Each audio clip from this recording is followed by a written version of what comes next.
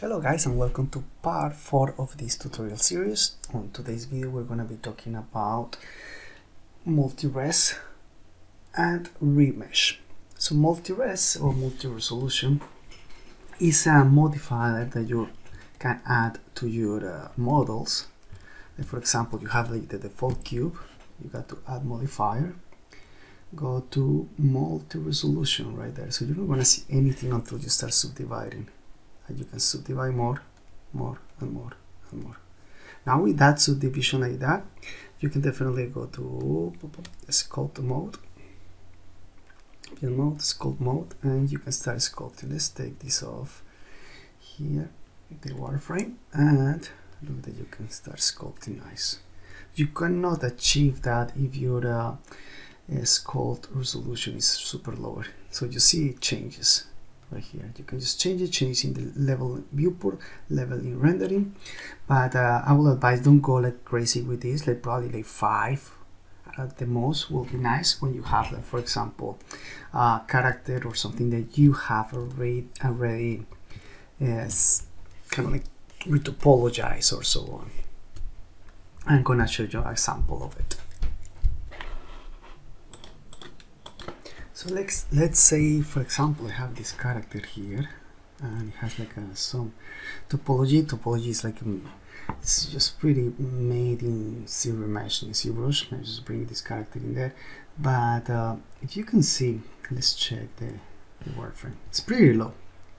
So with this, I can apply. Go to my modifiers, add modifier, and apply this multi-res resolution.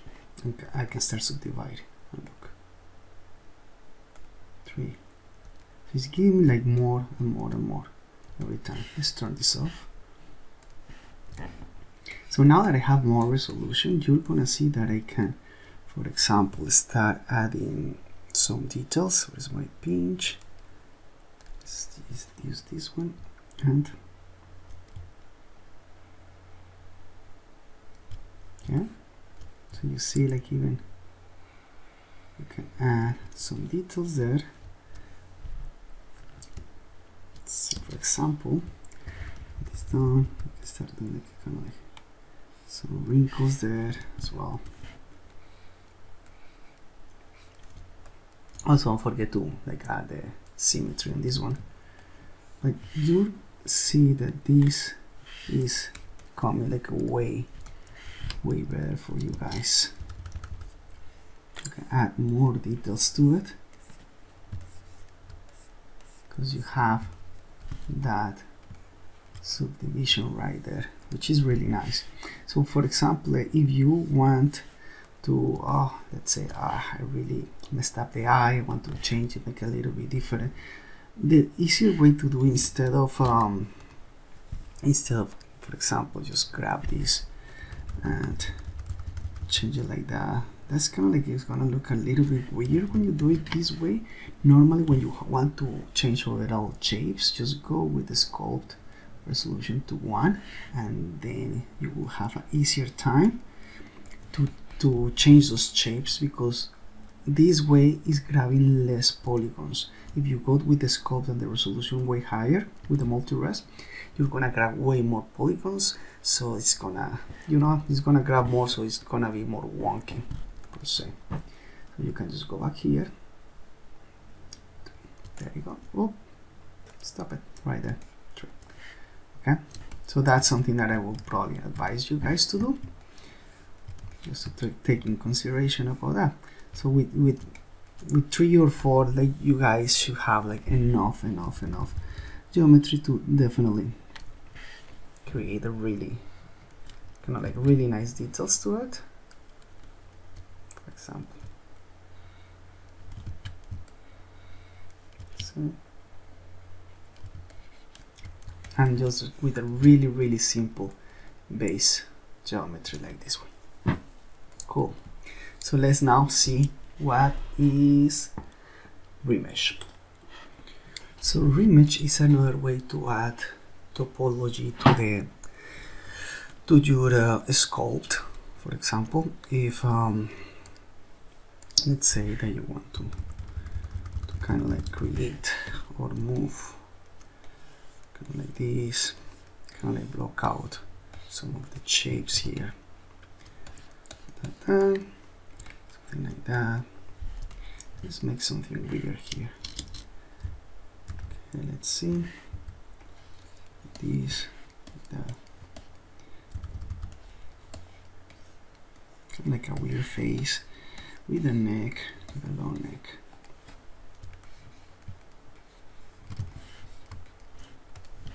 Let's see. So you're gonna see, like in this part, that I stretched out this topology. So let's check this wireframe. Look, yeah, everything is super stretched out there. Okay, so one way to kind of like get rid of that, look, if I stretch out, like I'm gonna be losing details there.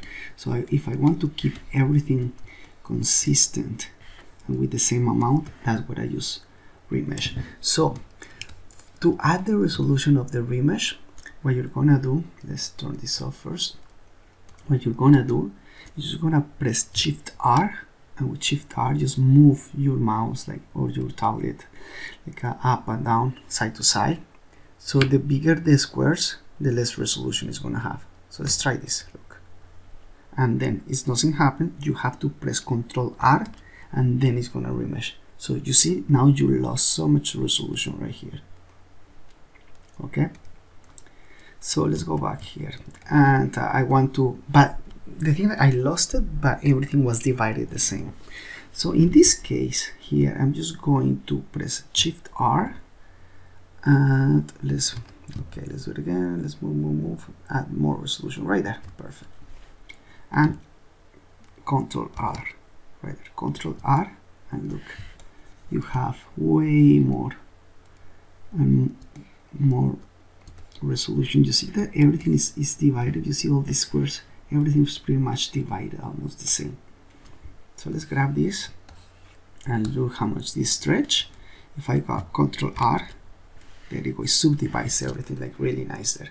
So that's the way, one of the ways that I use Dime Topo, remesh, and then after I do a topology and get a really nice topological of my character, like a retopo, I can go ahead with a multi-res modifier. The multi-res modifier, it's really nice to start adding like a really good details and so on. So I hope you guys enjoyed this video. If I bring you some value, please don't forget to share, subscribe, comment, like, and see you next time in this series from zero to hero in Blender sculpting. Take care guys, and have an amazing weekend. Bye.